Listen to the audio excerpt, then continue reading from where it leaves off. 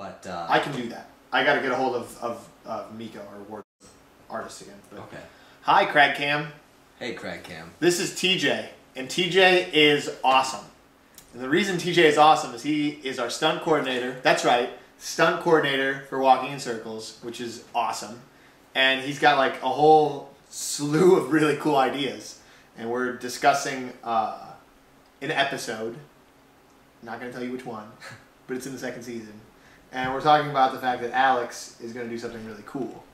And so the idea was brought up that when Alex frees herself, and she's freed herself from the rope, why does she not still have the rope in her hand?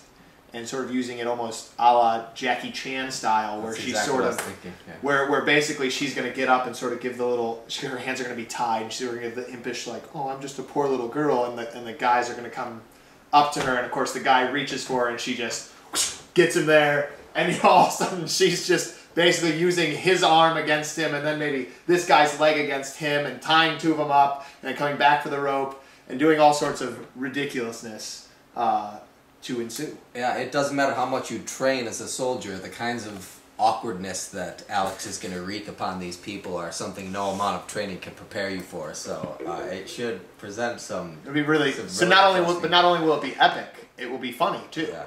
Until they die. That probably won't be very funny for them. It's not funny to them, although I would assume that Alex is going to fully enjoy I think she will these guys. Quite enjoy that. Yeah, and of course the idea that, you know, while she's got this guy tied up here with this, maybe she's fighting over here, and this guy starts to reach for his sword, and he gets, you know, just so close, and then all of a sudden his hand gets pulled back, and maybe he gets thrown into a punch to the next guy or whatever.